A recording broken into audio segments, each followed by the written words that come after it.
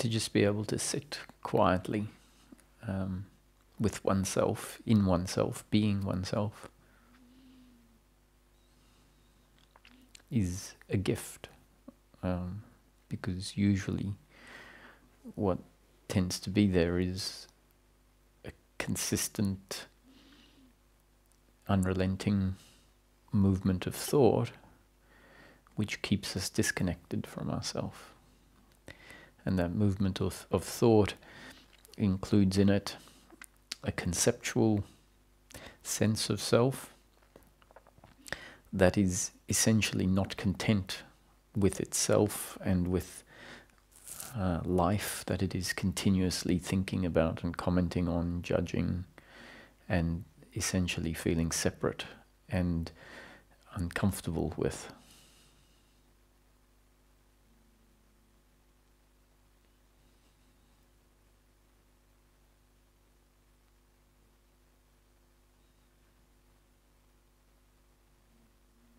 And so the sitting silently that I'm speaking about is when there is the absence of that. It's the absence of that thinking.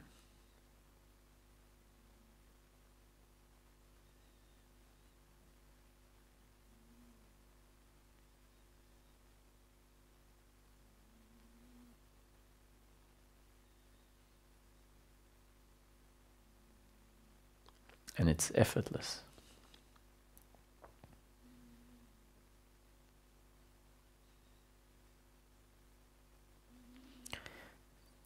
It happens and it becomes available to us when a portal, a dimension, an aspect, all these different words of ourself, a dimension of ourself opens up, reveals itself, becomes available, and in resting there, in being connected to that part of ourself, there is a repositioning out of the thinking mind into what we could call the heart or the self, into being outside of thinking, prior to thinking.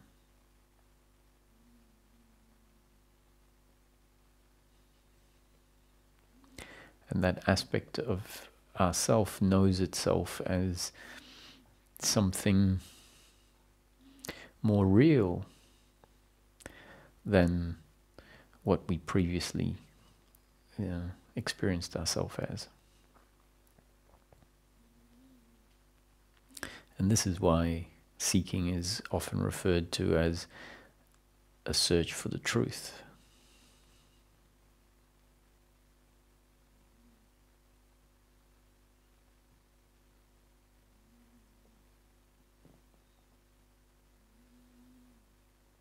A recognition of that which is real.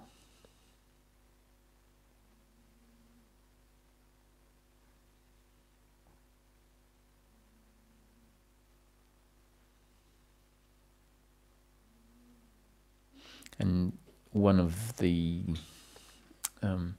definitions or rules that can be useful in seeking truth is that which doesn't change. That which doesn't come and go.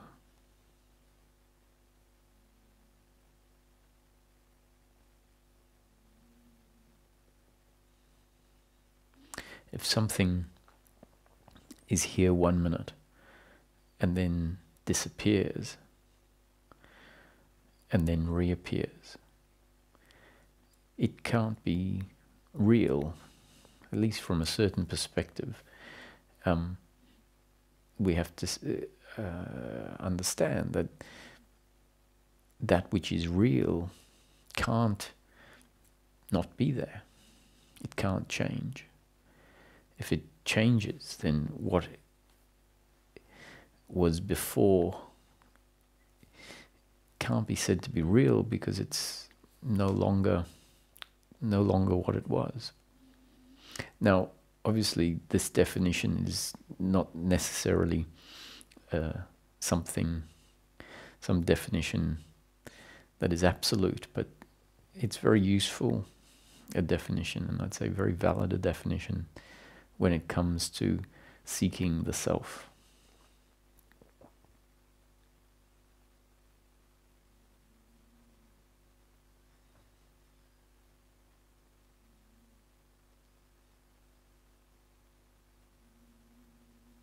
And it's very useful because we can start looking for all the things that change, all the things that are variable, that are not constant. And if we can understand why we can't be something that is changing, that what we are at our core must be more constant than something that is fleeting, then that means there's a conviction for us to stop identifying with aspects of the manifestation that are very obviously always changing. We can start to relate to those aspects of the manifestation as not truth, not real.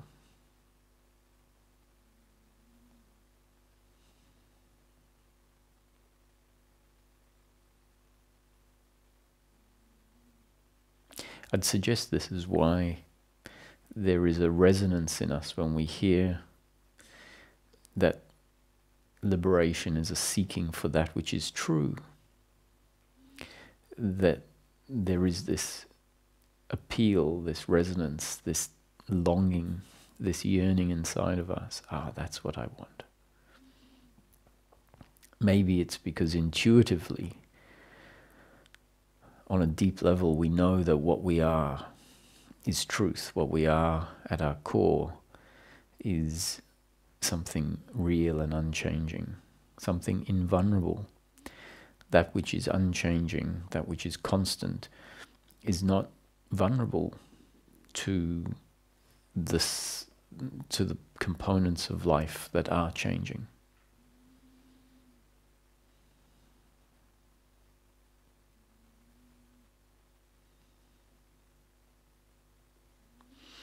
And I think it's fair to say that the hypnotism that's happened, the divine hypnotism, is a hypnosis of identifying with those aspects that are changing and confusing ourselves to be that.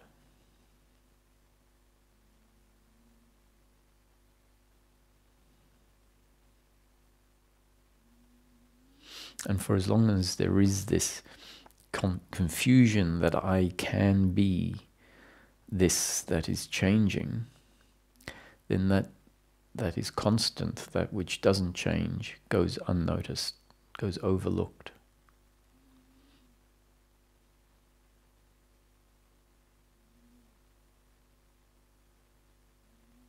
And so if it feels appropriate, I would stick with, put the definition, that which is real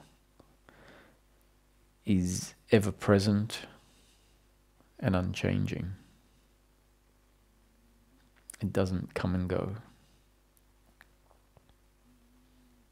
You can put that in the bag of tricks.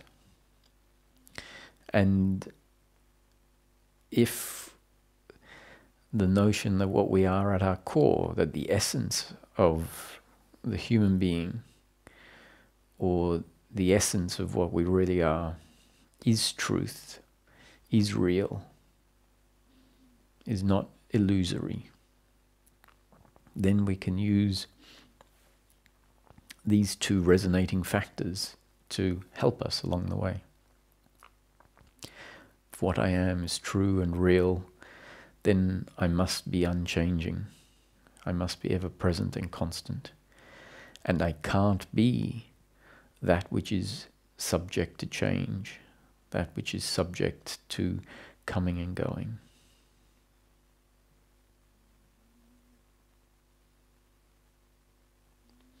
And that might allow an awareness of aspects of daily life that are changing to be seen as changing. Take our thoughts, for example, our beliefs, our feelings, our emotions.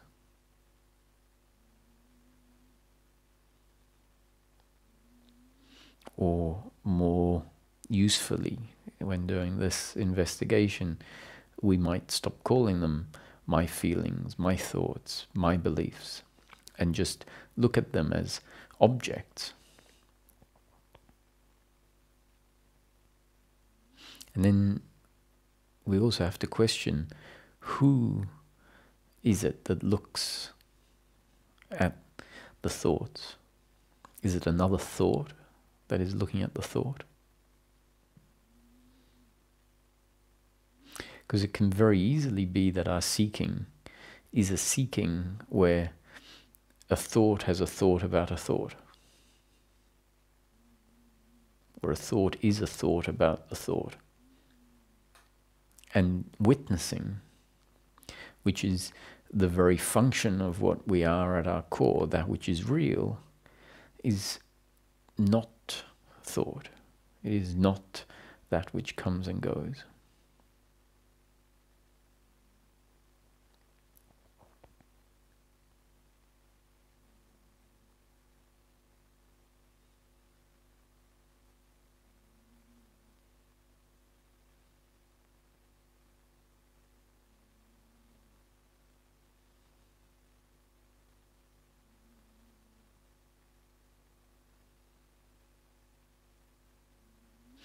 And we might notice in this investigation, an investigation that hopefully becomes not an intellectual investigation, but a movement of being that which is aware of everything that comes and goes. In that movement, in that investigation, we might see how habitual it is to identify with the thinking as if that is what I am, as if I am the thinker that is thinking about life and that knows life through my analysis and my thought about what is seen. And if we keep in mind, I am not that which comes and goes. I am not that which is subject to change.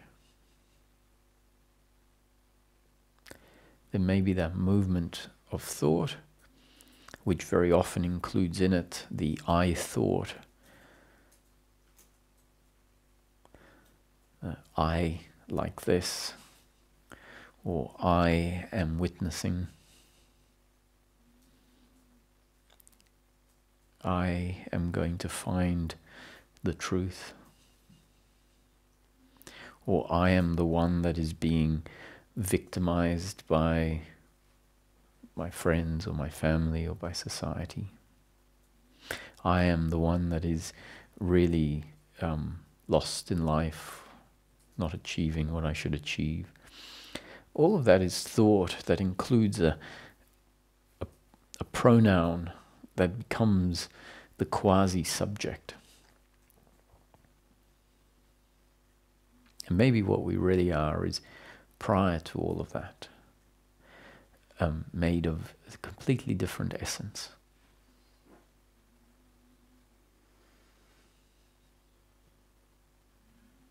And the hypnosis of knowing ourselves as the thinker, as the feelings, as the emotions, may be a habit that keeps us existing on a dimension that's far more fragile and vulnerable than that which we really are.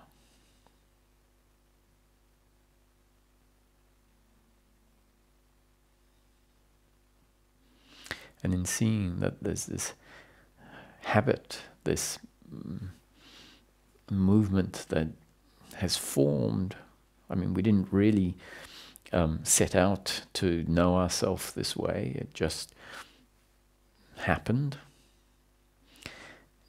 And in that happening and in us seeing this, the fact that that is how we know ourselves, as thought, as feelings, as the body, we might realize how hard it is to, or how unavailable it might seem to know ourselves any other way. And so the tip, the hint, is that what we really are is not on the level of thinking. It's prior to thought. And that this movement of knowing ourselves as thought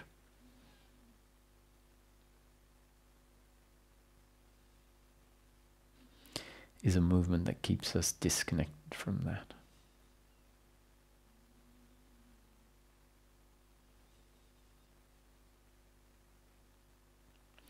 And even the desire to be free of thinking can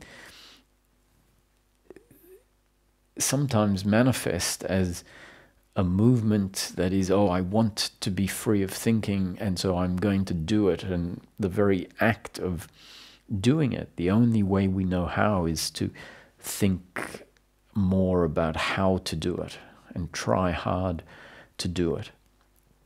And if grace is to land, to shower down on us, in that moment, what we find is a tipping of the scales. A movement happens inside that is different.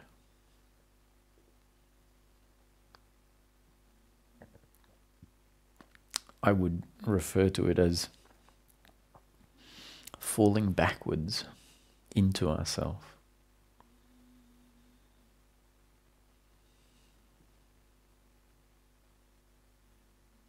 And the falling backwards is falling out of a doing.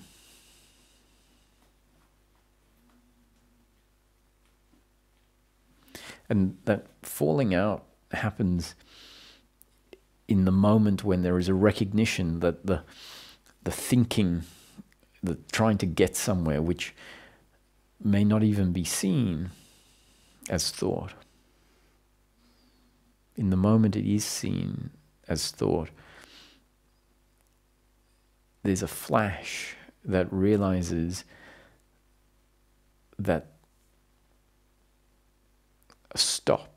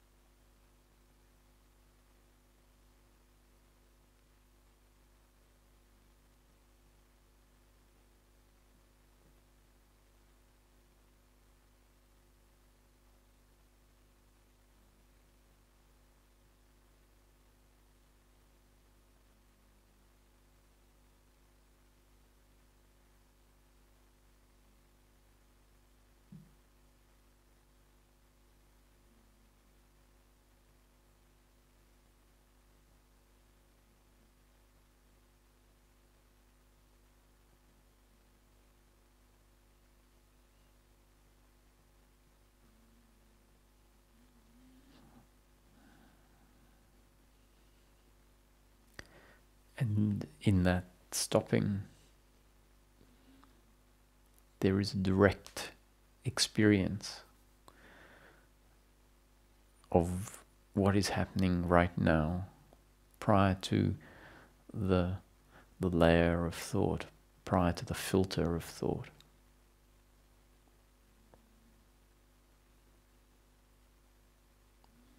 And in that experiencing, that being of what is here now, there is a knowing that what I am, that is aware of what is here now, is not separate from everything that is arising. That everything that is known in this moment is made of and arising within what I am.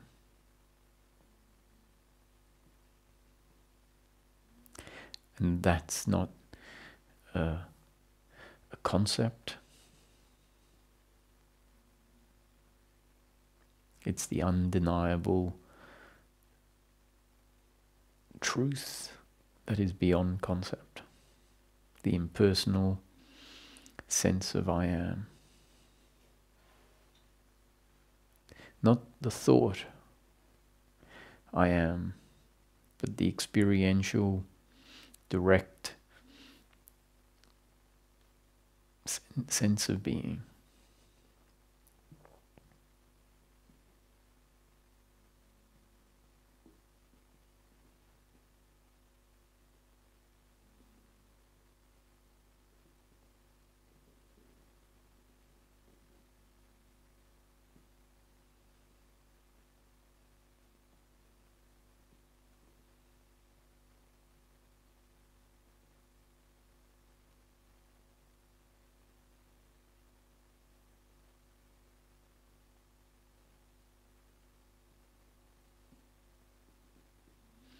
So for as long as seeking continues to be the seeking of the doer entity,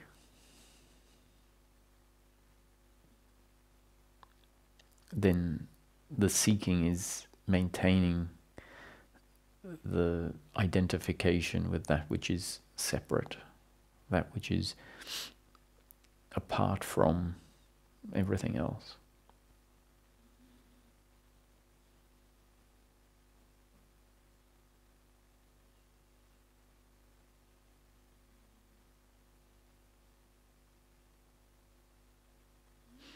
If a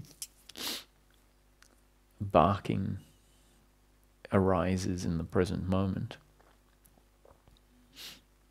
the barking has to be within what I am for it to be known.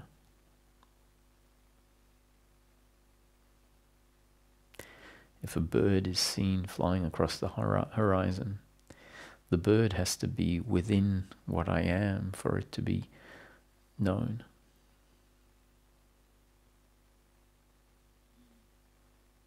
And for a whole lifetime, we have been looking at a bird as being outside of what I am, because the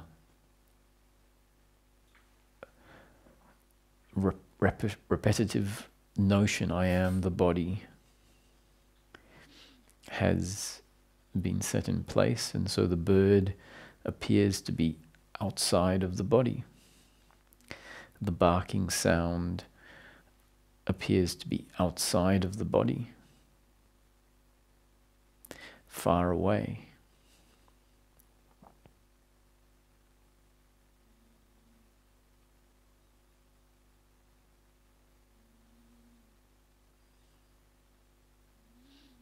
So to investigate around the notion that everything that is known, not intellectually known as in knowledge about subjects, facts and figures, but that which is that is known in the present moment, the multisensory experience, all of the sight, the sound, the smells, the tastes, the touch, the thoughts, the emotions, all of that we can refer to as objects or the manifest, arise within what I am. It's the only way they can be known. Everything that is outside of what I am is not known in the present moment, is not here, doesn't arise as part of the manifestation. So the barks that are not within what I am won't arise as sound in the present moment.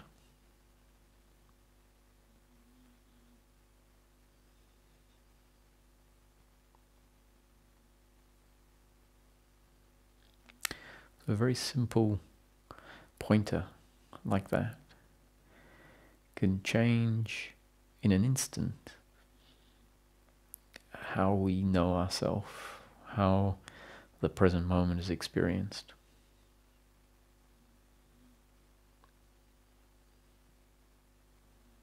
Can go in an instant from knowing ourselves as an object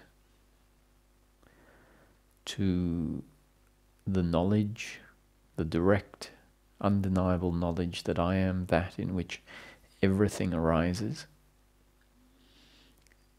and knowing that nothing that arises within what I am is separate from what I am, and that everything that arises within what I am is made of what I am.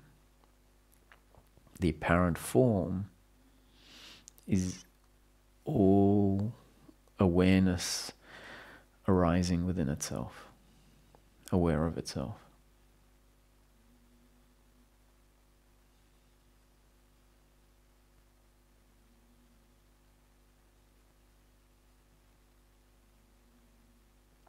This is why wisdom teachings going back thousands of years have referred to life as a dream, an illusion, Maya.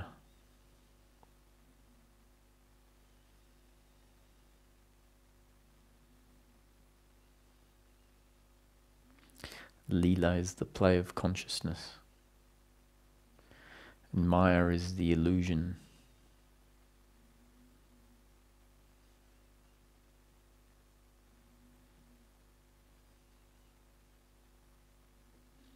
The play of consciousness is referring to, and consciousness and awareness in this context are interchangeable, that everything arises within God, within consciousness, which is what we really are. Everything is made of God. All there is God. All there is consciousness. All there is source. Now for a while, as part of the play of consciousness, source has hypnotized itself to identify with one of the objects within the dream.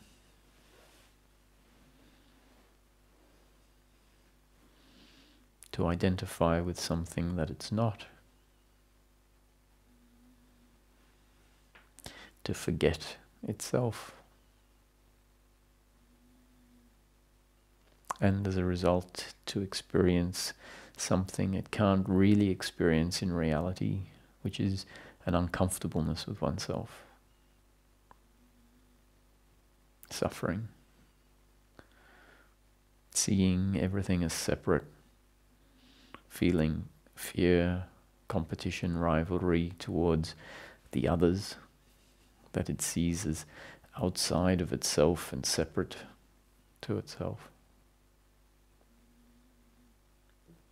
Having identified with an object which is not what it really is, it then includes within the play of consciousness the deeply ingrained beliefs that what I need as this human physical object is more objects that are outside of myself to make me complete, to make me feel comfortable.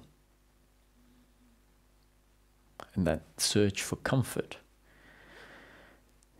comfortableness with oneself happens because there is an uncomfortableness with oneself, and that uncomfortableness with oneself has happened because within the play of consciousness there has been an identification with something that we are not,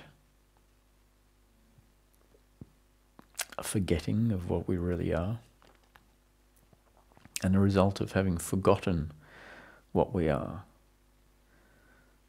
there is an obvious uncomfortableness, like trying to put a glove on that doesn't fit.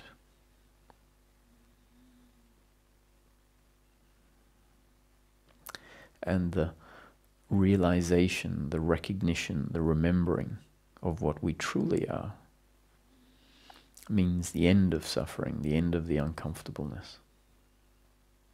A contentment. It means the seeking comes to an end. The attachment to outcomes, the desire for objects as an idea of fulfillment falls away because there is a self-contentedness, a self-fulfillment, a self-fulfillingness of ourself.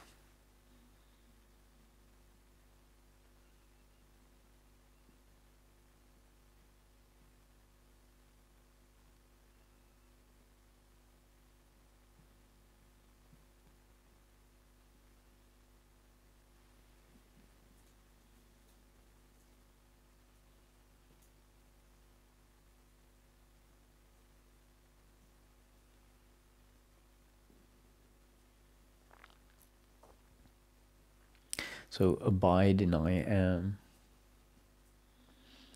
it sounds like an instruction. It sounds like a teacher telling a seeker what to do. It sort of sounds like the instruction, climb 100 steps. We have to listen to these pointers differently. Abide in I am is a description, not a prescription, but rather a description of what might start to happen when the effort to try and do abiding in I am stops.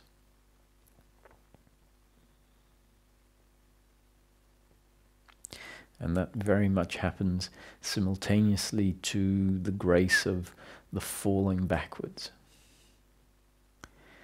To abide in I am requires no effort from the seeker. In fact, abiding in I am is the very dissolution of the seeker. The seeker is the one that's saying, oh, I have to abide in I am.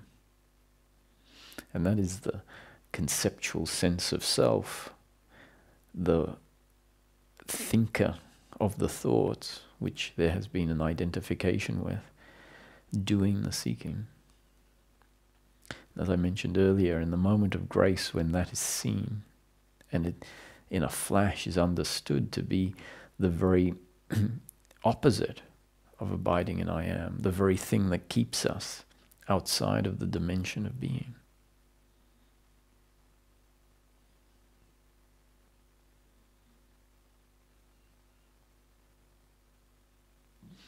That awareness is always aware without anyone needing to do it.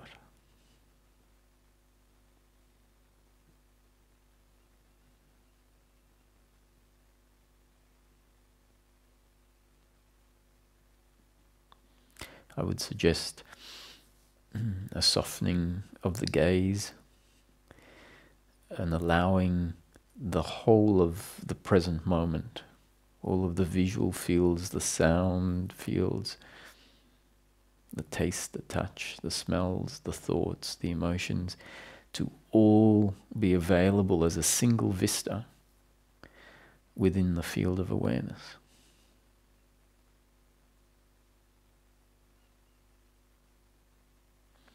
the body is just one of the many seemingly separate objects that arise within that vista. If in an instant the present moment is witnessed from not the body, but from before the body, where the body is known to be just another object that comes and goes in the ever-changing play of consciousness.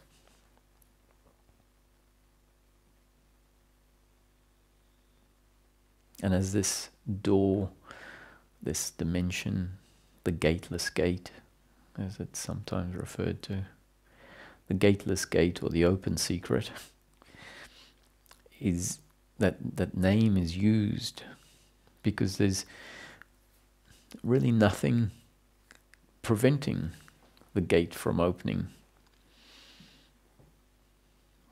except for our insistence, which is not our doing, to open the gate the way that we think the gate has to be opened, which is through the thinking, through the one that has always tried to live life, to do life. And in the instant when there is a stopping of that, knowing ourselves differently, then it becomes obvious that there was never a lock on the gate.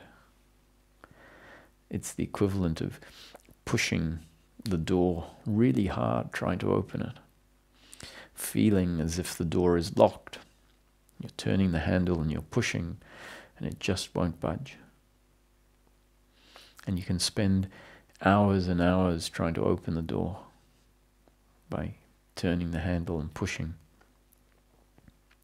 convinced that you've been locked out. And then in an instant, a flash of insight arises, and what if I have to stop pushing?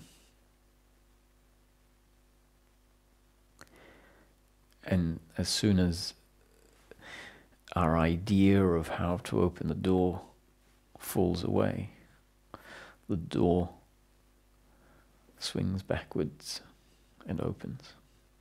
And in that moment there is a recognition that it was never locked, and that our insistence of how to open the door was what was actually keeping it closed.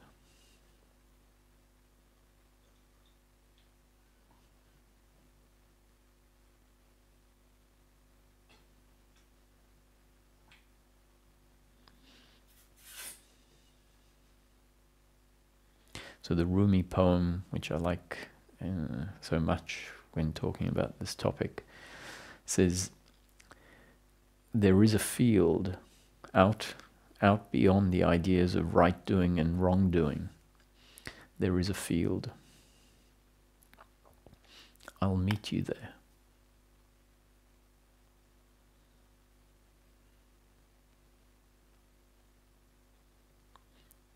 When the soul lies down in the grass of that field, life is too full to talk about.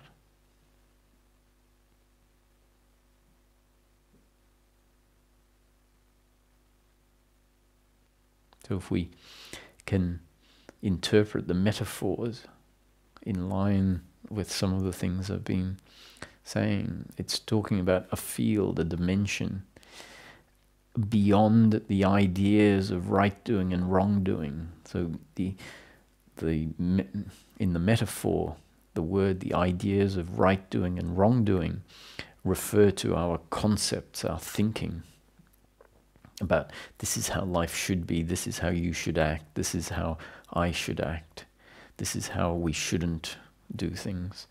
Life should be like this, shouldn't be like that. You are right if you do it this way, you are wrong if you do it that way. So all that is interpretation of what is through thinking. So beyond or prior to, transcending is what is implying. If we can transcend the ideas of right doing and wrong doing, then there is a field. I'll meet you there is implying it's the only place we can really meet. It's like when I know myself in that field, then we know the other as not separate and not different from what we are.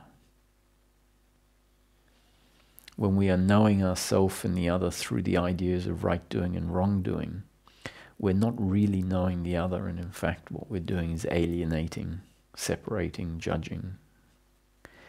And so we can never know the other truly. So it suggests when the soul falls back into the grass of that field, life is too full to talk about. That relates to the self-fulfilling essence of what we really are, beyond the ideas of who we are. In the recognition of what we are, there is a knowing, a sense that everything is okay, that I don't need this and that in order for things to be okay. That is the feeling of uncomfortableness that is there when we abide in the ideas of right doing and wrong doing, which is where we are knowing ourselves in thought. So much of the human involvement in the flow of life, meaning so much concern about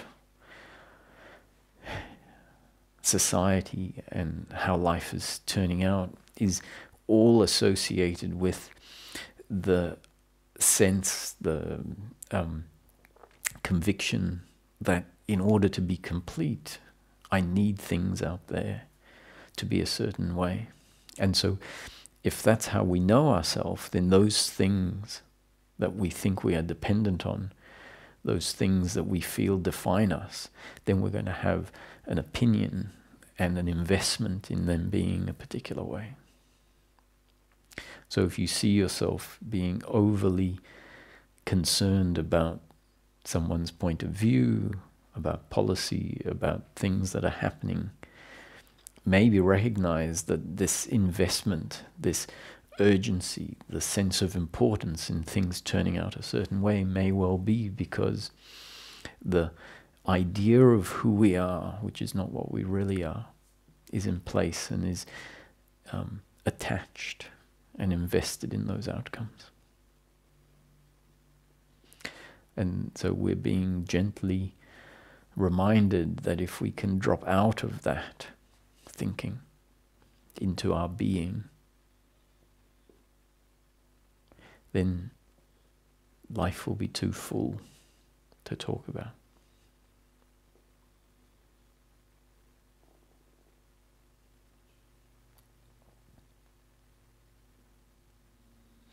In the story of Adam and Eve, it's no coincidence that the fall from grace, where they were essentially ejected out of the metaphorical Garden of Eden, which represented heaven, and the fall from grace, which is when they were banished from the Garden of Eden, and they felt self-conscious, they blamed each other, they felt naked, full of shame, was after having eaten from the fruit of the knowledge of good and evil. So the knowledge of good and evil in that context refers to the thinking mind. This is right, this is wrong, this is how you should act, this is how you shouldn't act. And that is when they suddenly became self-conscious, became knowing themselves differently to how they knew themselves before.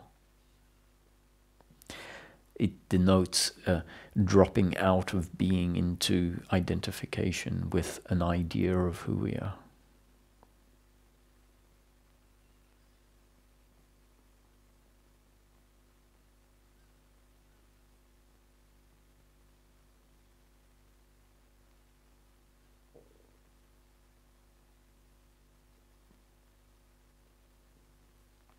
So when teaching say thinking is the problem, that we will never know ourselves through the intellect. What that is being said in order to encourage a movement away from thought, away from knowledge.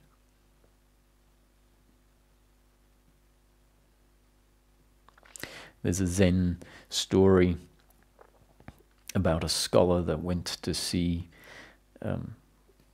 a well-respected Zen monk, and he sat down. The monk invited him to have a cup of tea, and he started putting forward all of his ideas about Zen. And after about 10 or 15 minutes of him explaining this and that, the monk suggested that Zen is about emptying his cup, emptying all of his ideas.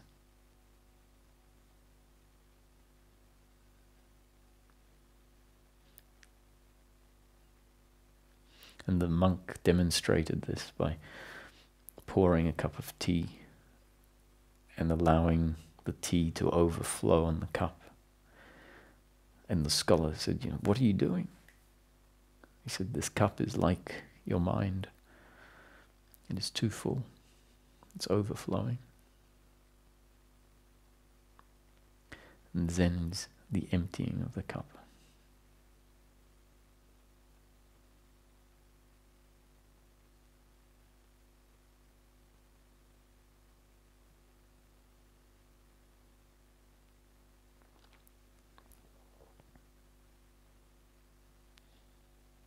So the word knowledge can be used in two contexts.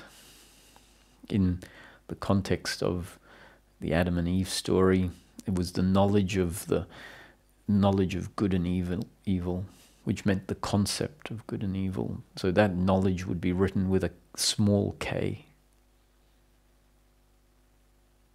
as in intellectual, conceptual knowledge. And the word understanding can also be used in two contexts, with a small u or a capital U, just like knowledge. If it's understanding with a small u, it would mean intellectual understanding, the understanding of concept. And in non-duality, we sometimes hear about the man of understanding or the woman of understanding.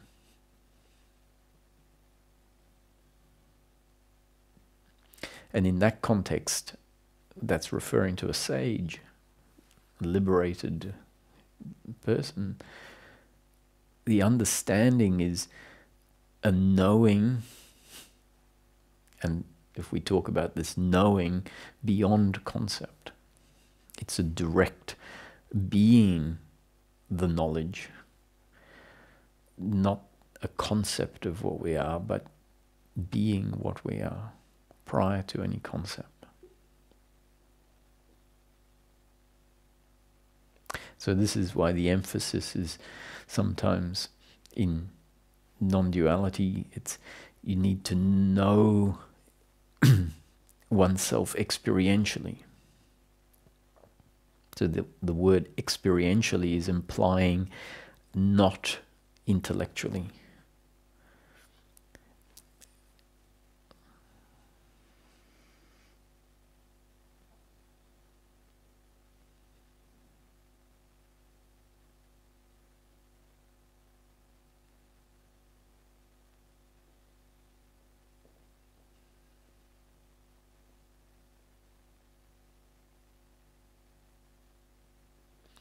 Meditation is an opportunity, a space that can come into one's daily movements, where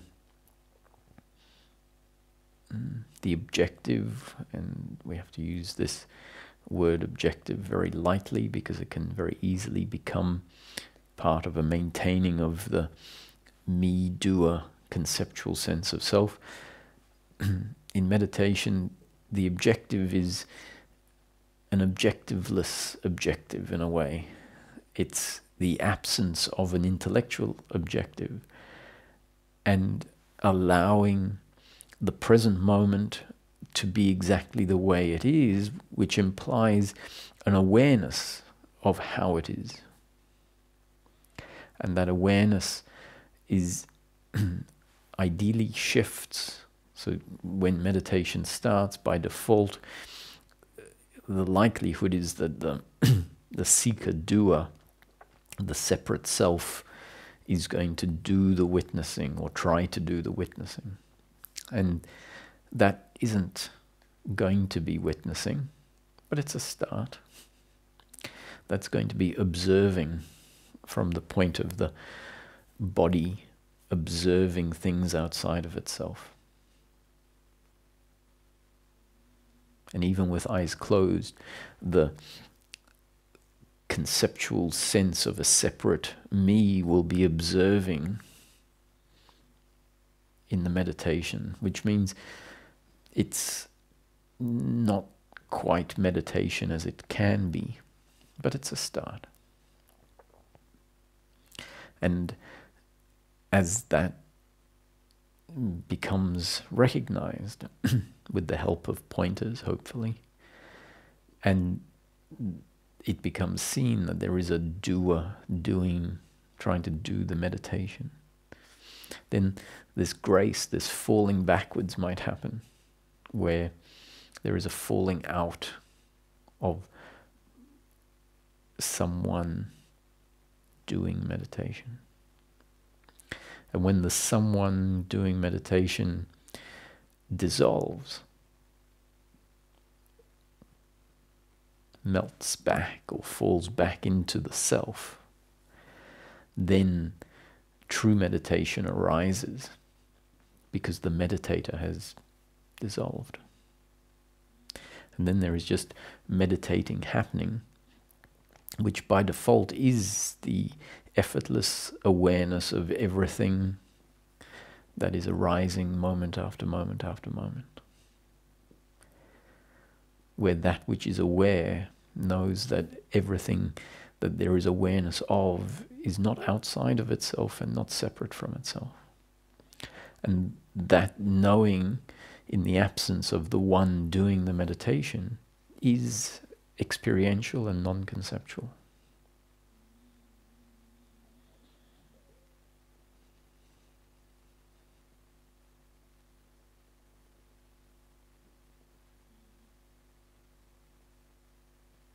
So when we hear that enlightenment is about knowing oneself, the knowing is this direct, preconceptual knowing, a being. It's something that the small self, or the self that we are not really, the conceptual self, the doer, seeker, can't actually do. It's like trying to sit and stand at the same time. The conceptual self that is trying to know, it hears, oh, I need to know myself. Okay, how am I going to do this? And it looks in books and it does meditating. It can never know itself, because to know what we really are is the dissolution of what we're not, or at least the disidentification from that, which means then seeing that movement of thought as simply an object that is known from that which we really are.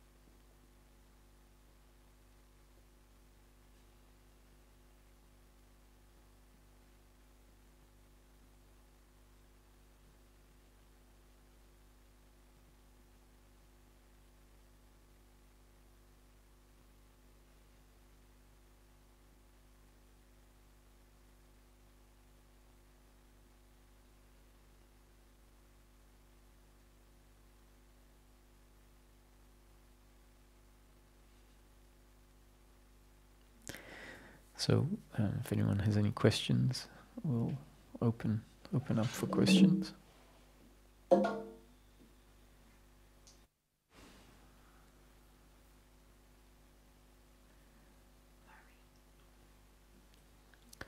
Hi, Marie. Hello, Roger. Hello there. I can hear my own voice echoing. Weird. That's I have a question, maybe a couple. What would you say depression is, or that feeling of prolonged darkness where I listen to your teachings frequently and other ones, and during that time of depression, nothing even makes sense because there doesn't seem to be any understanding of it. Or mm-hmm. I don't know, what would you say that state is about, if anything? Well, I would say that depression is a form of suffering. It is essentially, I think it's the attachment, the very deeply ingrained attachment to outcomes, sense of doership, that forms the psychological self that feels very uncomfortable, feels like it isn't succeeding, like it's not good enough, and that there's a heaviness to that, and that then creates a sort of feedback cycle where the heaviness swamps any enthusiasm or motivation, and it's very uncomfortable. Now, it seems that suffering is an integral part of this this manifestation, and it isn't because anyone is making that happen. It's simply a consequence of the fact that this manifestation includes the psychological self that that is going to feel uncomfortable. And so ideally, which is not something that we can do, and I also know that this very much may not be available, ideally the depression is witnessed as a happening.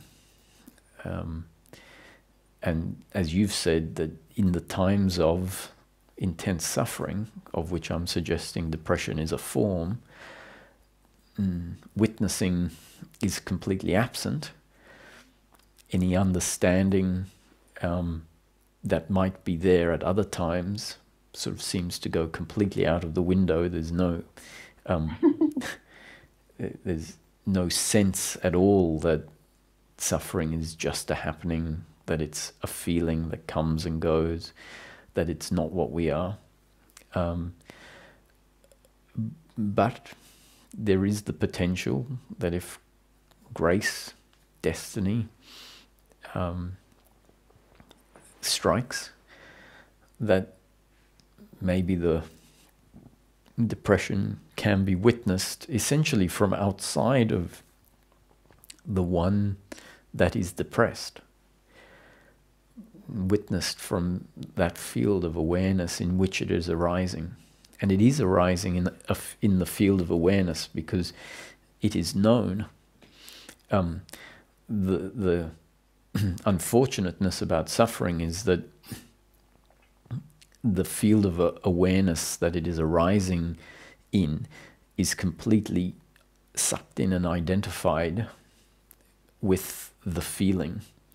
And so there's no space, no perspective, no capacity to see it as impersonal and from outside, unless, of course, grace hits, and that happens. And if that happens, then it becomes very obvious in the moment that the suffering is not happening to you, that it is simply a movement, an experience, a sensation, an energetic load that is arising within consciousness, and that it isn't actually affecting the consciousness in which it arises.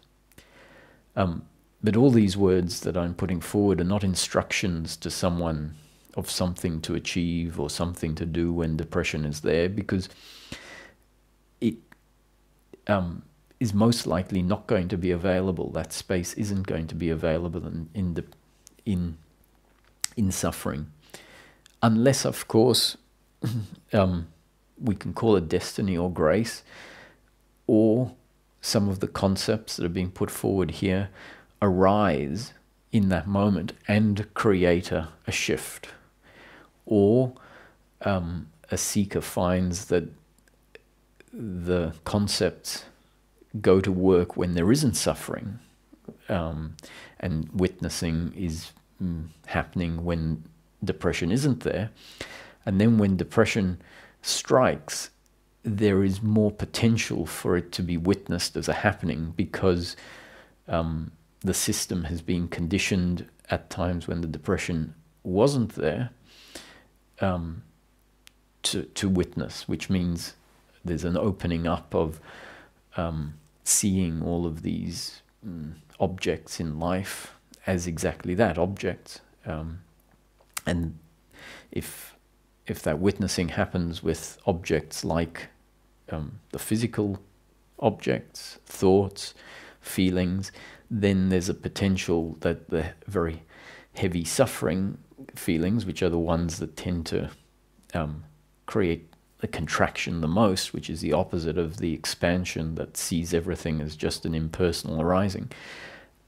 If that movement has been strengthened outside of the times when there is depression, then there is more likelihood that there can be some form of witnessing in depression.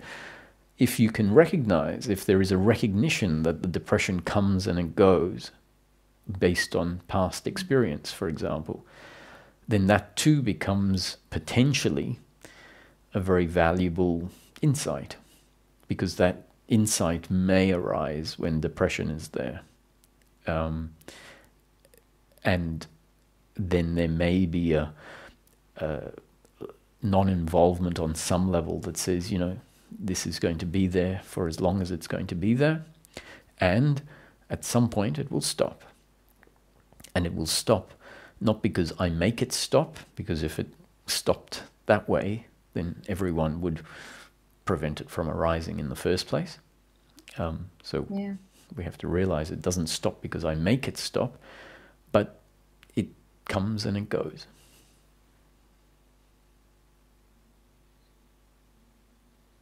Yeah, that's a good description. Very good. I noticed that simply speaking with other people, or people I trust and know, when there's a feeling of simple love, a flow of love, and this opens up. There's sort of a crack in that separation, or whatever you want to call it. And then everything can become very clear again. But then I wonder if that's, well, I don't care really, but it seems that a lot of this teachings seem to point to like, oh, you're kind of like, you've got to really suffer like on your own, and like that somehow it's going to break through. But it's something as simple as sharing with another being, or being with another being, will allow that breakthrough. And I don't think that gets talked about very much in non-duality. It's almost as if you've got to keep driving down this hole or something, and if it's not working, well, it's nobody's doing it or anything, so that doesn't really help either. And the other thing I noticed was that just something that was told to me a long time ago, I was walking along and I just said in my mind, just give me the next right thought or action. I'm not even really sure who I'm talking to, but whenever I would do it throughout the day, it would just be very simple. It would just be like, oh, I'm going to make this soup, or I'm going to call this person, or whatever it is. Mm-hmm. And it creates some gap, or simplifies the feeling of existence, or something. Not quite describe it. But. Yeah, I'm all for anything someone sees, recognizes that helps. I think that's very valid, and in a way, if you have a headache and you can take a Panadol, paracetamol, whatever, why not? Sometimes we think, oh, I have to conquer it some other way, and that thought can get in the way of maybe a very practical fix. We also need to recognize sometimes whether something is a real solution, or, well, I won't even say a real solution, because my previous statement says, well, even everything is a real solution. It just needs to be in context. So sometimes we can do something that helps, but we can also recognize that it's not the ultimate solution, because if we don't realize that, then it might get in the way of us trying something else. So I'm not about excluding anything, but at the same time I wouldn't get too fixated on any one thing either, because it can get in the way of alternatives. So one of the things that is mentioned with techniques is that eventually techniques stop working. And we can see that for ourselves, is that, you can go do some exercise when you're depressed or feeling bad, and at a particular time, that's the trick that will work. And yet we know that you can have a bout of uncomfortableness, depression, that is so strong that there just simply isn't even the potential to get, to move, to do the exercise. Or you do the exercise and it doesn't, in that particular instance, work, whereas it might on other occasions.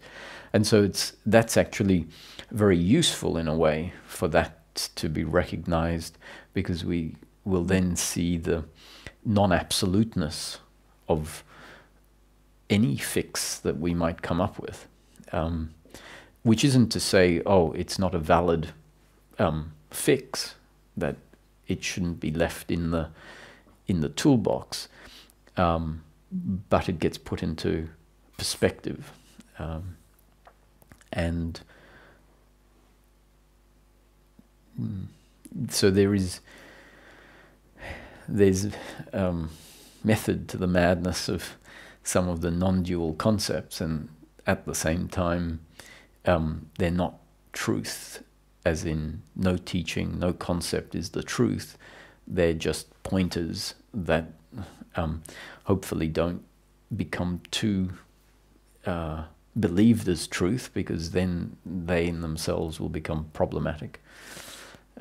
So yeah, the more that we investigate, learn from observation,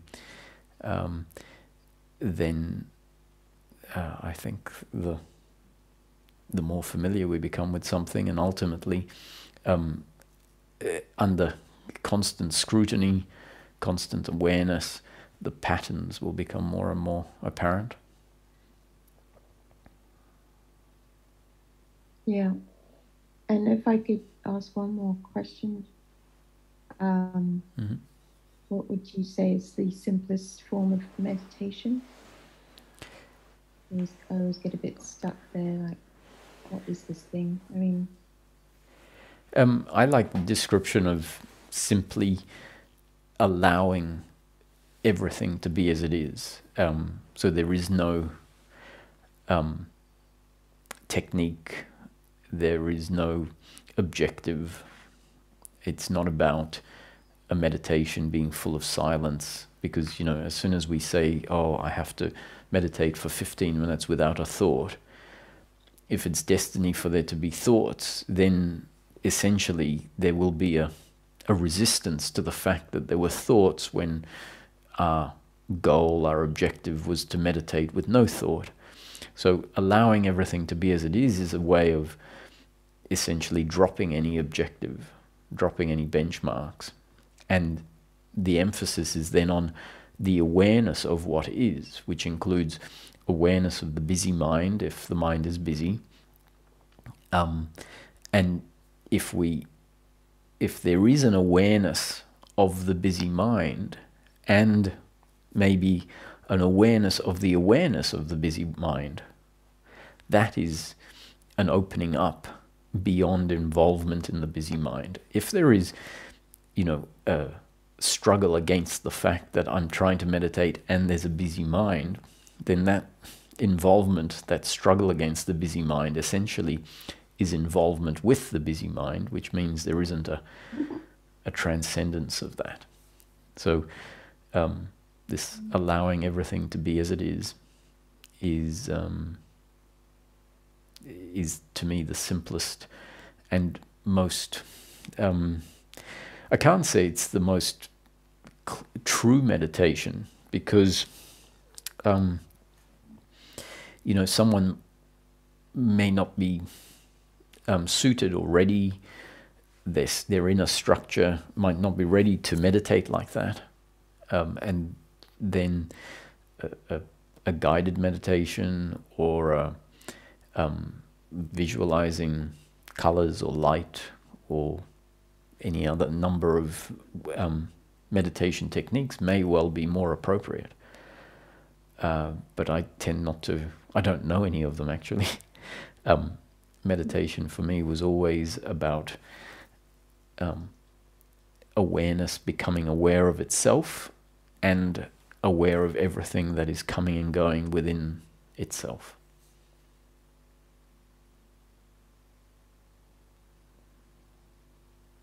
thank you very much. You're welcome. Thanks for dropping in. Hello, Cecilia. Hello, Roger. Hi. I'm going to try and see if I can formulate this, because it's so difficult to talk about with words, right?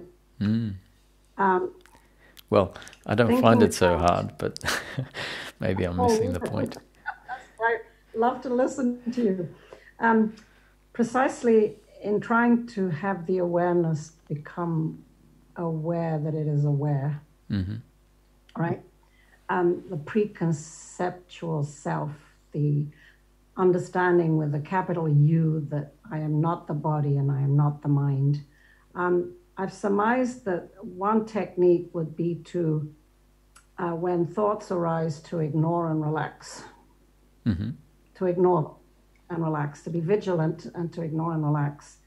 And I've tried to sit down in meditation and do this, but I find it's easier if I do this going about my daily life, every second, every minute, trying to reside just in beingness in the present. And if thoughts arise, to ignore them and to rest, relax, and then just keep going.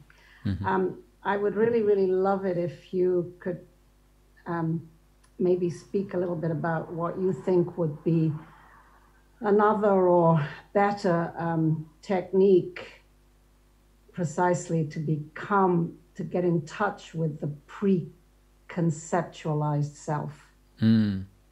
I don't know if I myself, because like in meditation or not or whatever, what can I do so that I don't dwell in concept, precisely that I can, well, not I, but that yeah, that my real existence can have an awareness of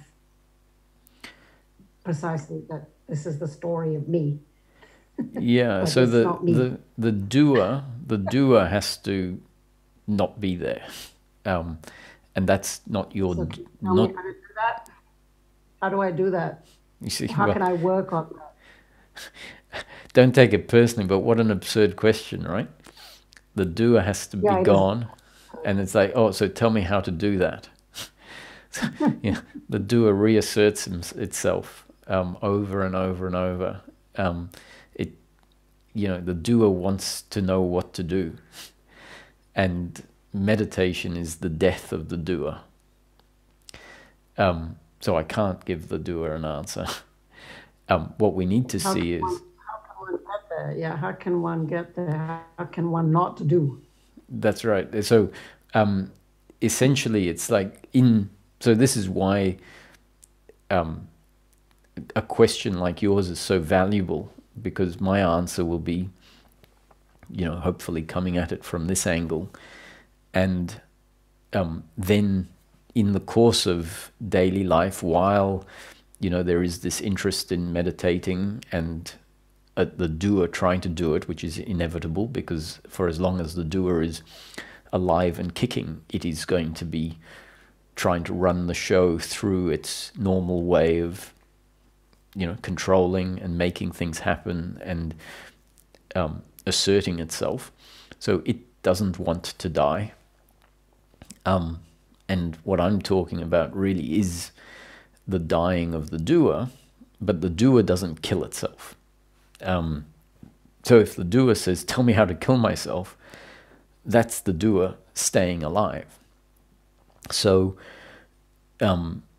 that's what we have to sort of realize is, oh, wow, I can never do it. And so the doer would say, well, if I can't do it, it's not going to happen, because the doer thinks that it makes everything happen. And the only way that things happen is if it does it. And the whole teaching really is saying life has never been happening because of a doer. Life is a happening.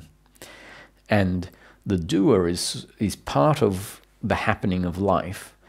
And for as long as the doer is active as part of the happening of life, so the doer doesn't even do the doer. The doer is a happening. It's sort of what we could call destiny at a particular point in time, is for the doer to be part of the story. And we could say the author introduced the doer, and until the author kills off the doer will be part of the story and coloring it, or creating the effect of the doer being part of the story. And destiny can include the death of the doer, and preceding the death of the doer, it may include a description about the doer, and a description about how the doer can come to an end, but not through the doer's doing. And that's the mystery of life, is that it can happen, because life is always happening. And if something arises in the moment where a glimpse of recognition is that, oh, the doer trying to do it is the perpetuating of, let's say, non-meditation. It's the perpetuation of the meditator. And meditation is the absence of the meditator, ironically. So simply, even contemplating that, meditation is the absence of the meditator, which the contemplation will probably be a contemplation by the doing intellect at first, but then it might shift to being where there's an understanding that where the contemplation turns into a silence. Because really the absence of the doer, the absence of the meditator, is silence. That turning inwards, that rolling backwards, is where we stop. Stop trying to do it. And if sometimes if I say stop, it can lead to a stop, and it's like, or it can lead to, I could say stop, and then there's a but, you know, on your side, let's say, on the thinking will say, oh, how do I stop? Which is the opposite of stopping, right? The thought, how do I stop, is a continuation, and it's just stop. And if the doer is hearing it and it says, okay, I've got an instruction to stop, well, I'm not sure how to stop. That is the going, you know, that is the non-stopping. And so it is this amazing thing of let's call it grace, where something just happens differently. And usually it happens differently because, as a result of prolonged investigation or interest, the doer thought, the one trying to do it, even asking, how do I stop, is seen. And it's like, in an instant, it's caught. And the working mind, which is the part of the intellect that is not the doer, just realizes, oh, it's about stopping. And in the realization it's about stopping, that thought, it's about stopping, becomes the bookend, and there's a stopping. And in the stopping, it's like, there's just being, because the irony is that the essence of what we are has always been there, is always there. The essence of what we are doesn't go anywhere when the thinking of how to do this, where's knowledge to be found, it doesn't go anywhere. Which is why we're told that you don't need to make anything happen. You don't have to go anywhere. You're already sitting on the treasure. All of that is implying just stop, and what you are will get a chance to reveal itself. And it sounds like instructions, right? Even just stop sounds like an instruction, and so it, for a while, will be taken as, okay, I'm going to stop. And that's not as tragic as it sounds, because the very movement to try and stop will eventually be seen as the absence of stopping. And in an instant, the stopping might happen when it's seen. So if I'm hearing you correctly, it's what Papaji kept saying, just be quiet. So always abiding in that second of beingness constantly. But there's nothing else but just beingness. Yes. But if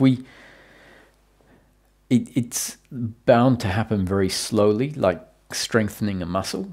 And so if we interpret that which you've described as what Papaji said is abiding in being constantly,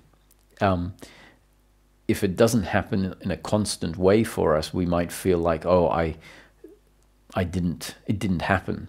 Whereas the abiding can start off with just a split second of abiding, and then we get dragged back into thinking. And so it's a bit like rehabilitating a muscle, is that, if you become paralyzed, let's say, or nerve damage, and you then have to retrain that muscle, the first week might seem like there's no progress. And if you conclude, oh, this is getting me nowhere, and stop after the first week, you may be cutting the process short, because the first week, even though there might not be any perceptible progress, is the beginning of the rehabilitation. And as the rehabilitation gets more and more progressed, there is a sort of snowballing effect as the muscles get stronger, as the signals to the nerves get stronger, or the signal from the brain to the nerves, however it works. As that starts to build, it builds on itself, and there's more and more progress that happens quicker and quicker. So this abiding in I am is like strengthening a muscle, and a bit, or like clearing a path through a jungle. You might start off macheting vines and whatever, and eventually the more times that path is trodden, the easier it becomes to move from point A to point B. And it's the same with abiding in I am. It starts off where it seems like nothing is happening, and then we might get a second, half a second, might go up to 2 seconds, 5 seconds, 10 seconds, a minute. And then it becomes a muscle that or a movement that becomes second nature or first nature even. And that's when eventually we can say, oh, there is no longer an abiding outside of what I am, which used to be the default. By default, we've sort of forgotten who we are, and we're caught in this conceptual movement, which is a happening, right? No one has failed. It's just how the development process of this story of life goes, where humans tend to develop in a way that we live life through thought. And spiritual seeking is a redirecting us back to home, where we really can be and live life from this other place. So I would treat it as a practice, but without a practicer, because the very act of dropping into being is the absence of the practicer, and just a stopping if it happens. So Nisargadatta got the instruction, which is not really an instruction, it's a description from his guru. Sounds like an instruction, sounds like abide in I am is an instruction. And he said for 4 years that was what he would keep remembering, abide in I am. So the thought I am can be your reminder, and that thought I am is essentially a reminder to drop into the experiential knowing of existence. So it isn't about just repeating I am as a thought, but rather the thought I am is a reminder to drop out of the conceptual self into the non-conceptual being. If I can just ask something that probably has no answer, I'm sure, well, I'm not sure because I can't know, but you have experienced the absolute.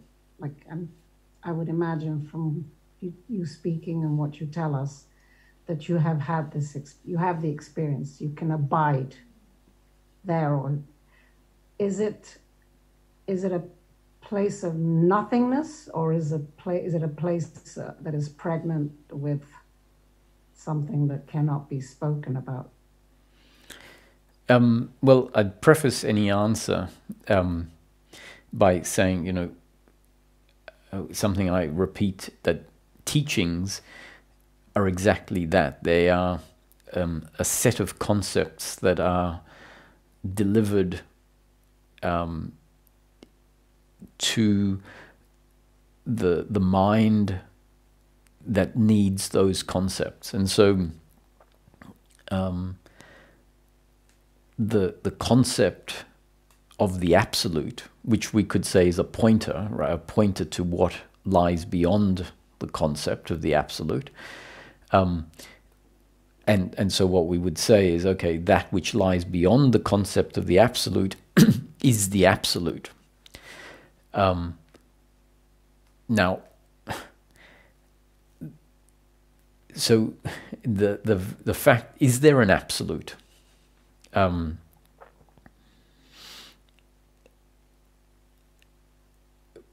Because if I say, yes, I'm familiar with the absolute, it then implies that there is an absolute that Roger is, or maybe not Roger is familiar with, but that there is a connection to or an abiding in. And I would say, yes, I'm familiar with the absolute, but what the absolute turns out to be is maybe different from what we might discern from the word absolute. And we might even at some point say that what is described as the absolute, it becomes apparent that it's not actually that absolute. This is why at some point, I think in our seeking, it needs to become about what I would say the journey is really about, which is peace of mind. A movement into what we can call the absolute, which for a while is treated as the objective, because that's all that's talked about, let's say, at a certain point of our journey. The self and the absolute is, like this whole satsang has been about being and dropping into the self. Why is that important? Why is knowing oneself important? So let me just say, one of the reasons why the absolute is called the absolute is because relative to thinking, if you put the two together, thinking and being, it makes sense that you'll call one completely changeable and the other unchanging.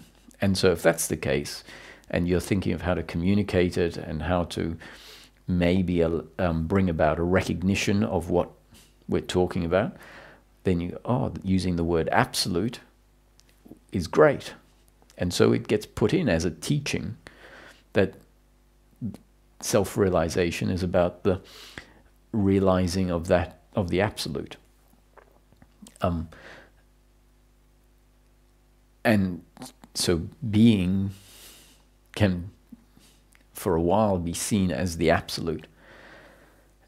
And then there might come a time when we see the absence of being as something that may well happen within the manifestation, like in deep sleep, what we become aware of as the absolute, and we say this is the absolute because it is essentially prior to any thinking, prior to any emotions, and relative to all of those things that are changing, it appears to be absolute. And then if we have a moment of insight and say, well, do I know that absolute doesn't ever stop?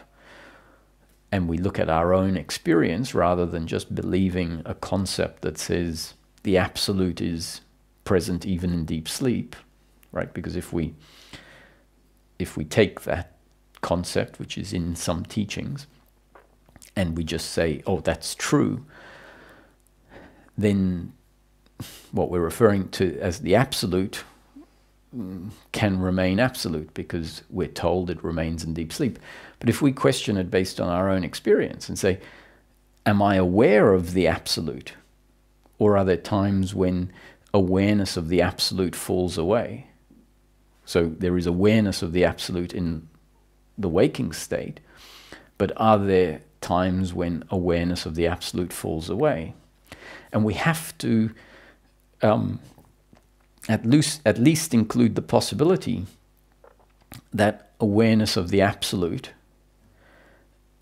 falls away, because we wouldn't know if it has fallen away.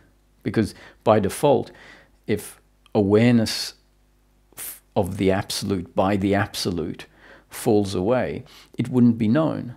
So we wouldn't actually be able to say, oh yes, I didn't know the absolute, because we wouldn't know that we didn't know the absolute.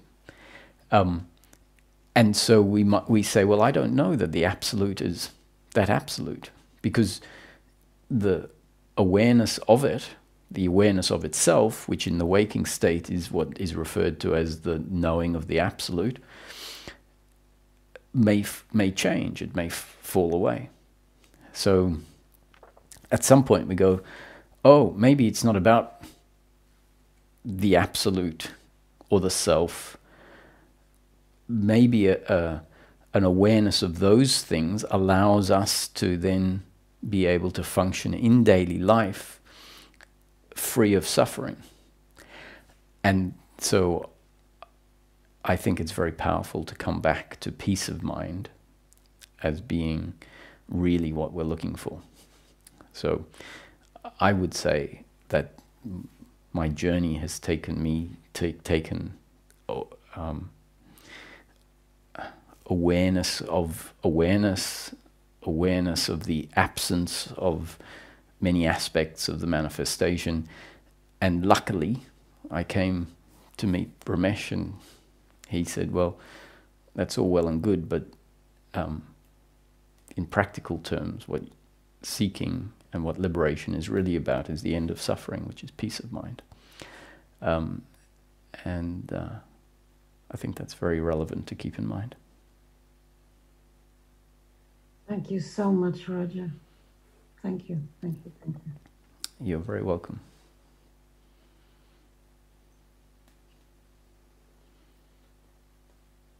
Hi, Lupe.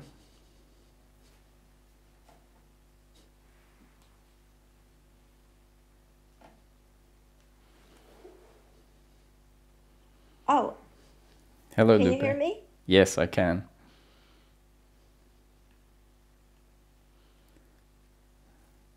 I could. What's happened? Maybe.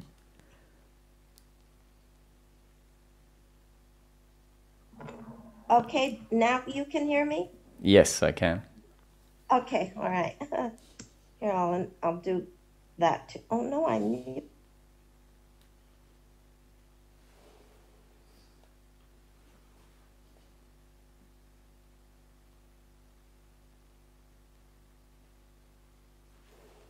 Unmute. Okay.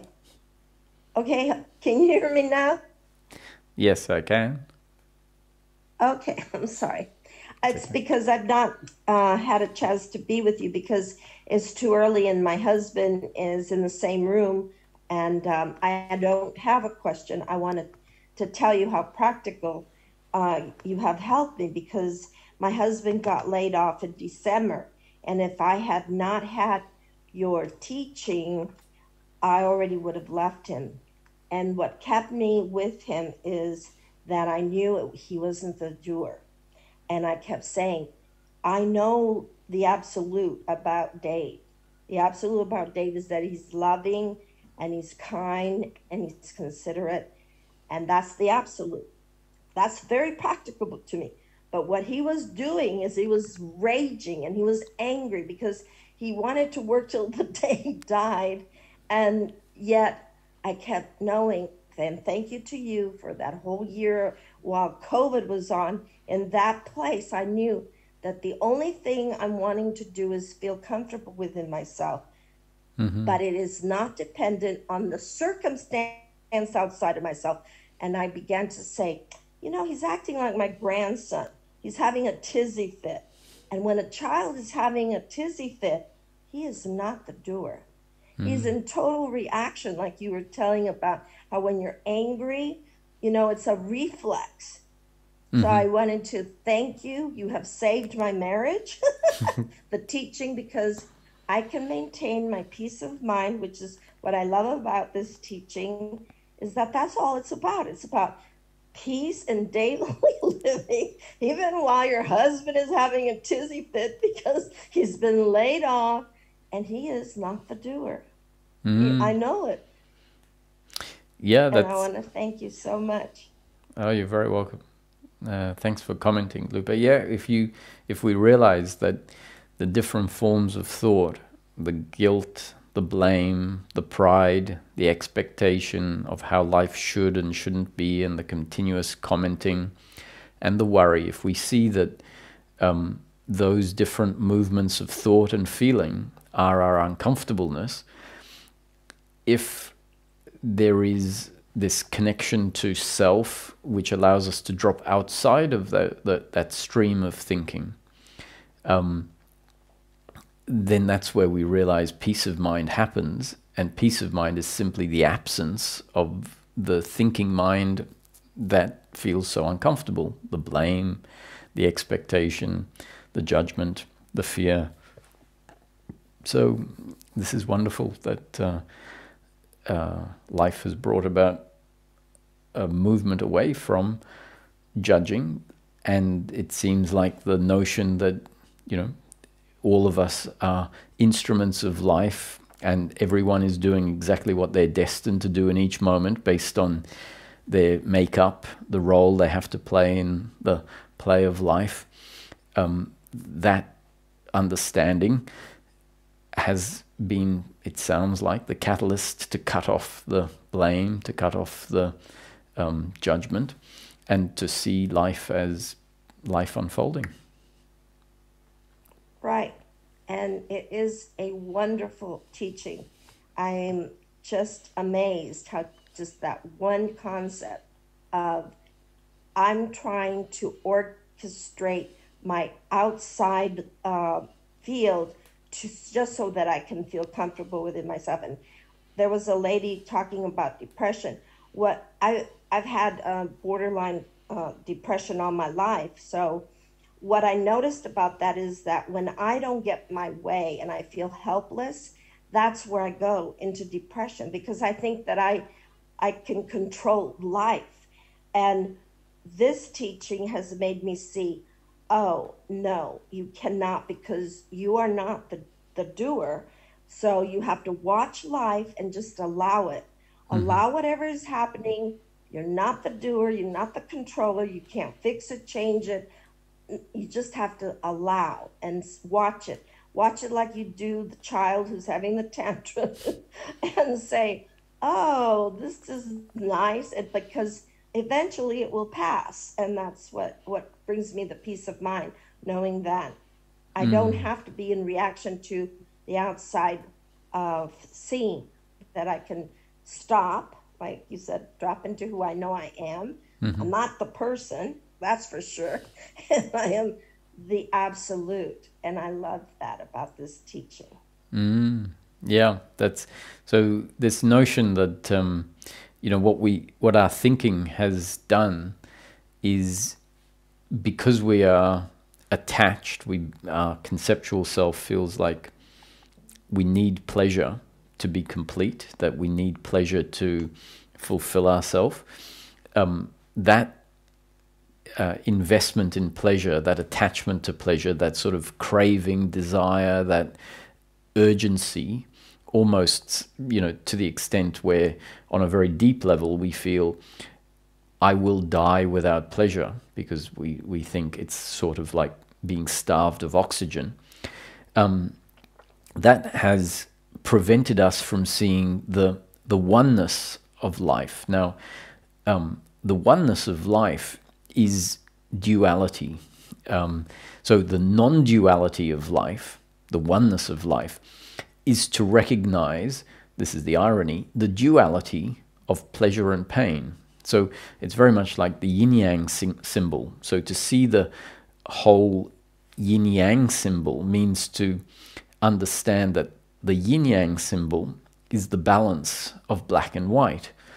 That there is no yin-yang symbol if you exclude the black and only want the white. And life is sometimes pleasure and sometimes pain.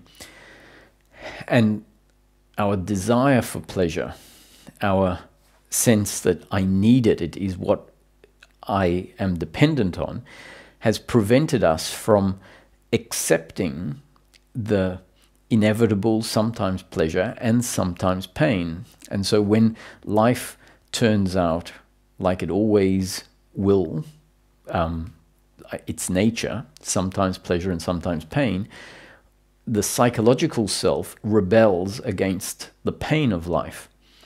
And that rebelling against the pain of life is the separation. It's the turning the whole into what we want and what we don't want. And so stepping back and being able to accept the flow of life as sometimes pleasure and sometimes pain is the end of separation, the end of essentially saying, I want the white, but something is wrong when there is the black. And the only way this becomes feasible is if we can drop into the self that we've been talking about, such that it is revealed experientially that my happiness, my contentness, my beingness is not dependent on pleasure, pleasure, pleasure. And so from that place, the sense of urgency for life to deliver just pleasure falls away, because the inevitable arising of pain is no longer seen as a threat, a challenge to who I am. And that then brings into play the potential that you describe, which is to be able to sit back and witness life happen, including both the pleasure and the pain. So thank you for your comments. Yes, that's what was the cherry on the cake, is that my awareness of that. It was either I was seeking pleasure or I was in resistance to pain. Mm-hmm. And then when I realized that it's neither black or white, that which we are calling the true self or the absolute just is aware and it doesn't judge. And I was able to get to that place that I've studied for all my life called stillness. And that's what it is. It's neither seeking nor resisting. It's just being. Mm-hmm. It was absolutely, trust me, I was suffering until I said, okay, now you have to remember what Roger says. This is about peace of mind. He's done it. I can do it. And so this is what it is. It's just being still, neither seeking nor resisting. That's so my gratitude, like I said, the day I win the lottery, you're going to get it. I'm rooting for you then. No. Yes. Well, I'm glad I was able to join today, but I can't when I'm in Oakland. But I'm visiting my son right now, so I was glad to share with you how much you have helped me. I'm so grateful. Thank you, Lupa. On that note, I think we'll bring to an end. Oh, just I'll give another plug for the intensives. They start in about 7 or 8 days on the 26th for me, 25th for the guys in the US, the evening of the 25th. The first one is the framework, which we didn't talk about much today, a little bit towards the end. So the first intensive at the end of July on the 26th is about the framework, and the details are on the website under the events section. So if you feel inclined to join the 6 days in a row, 2 hours each day, just focusing on the framework. I look forward to seeing those who have already signed up. And we'll be back next week for the satsang on my Saturday evening. Thank you. Peace.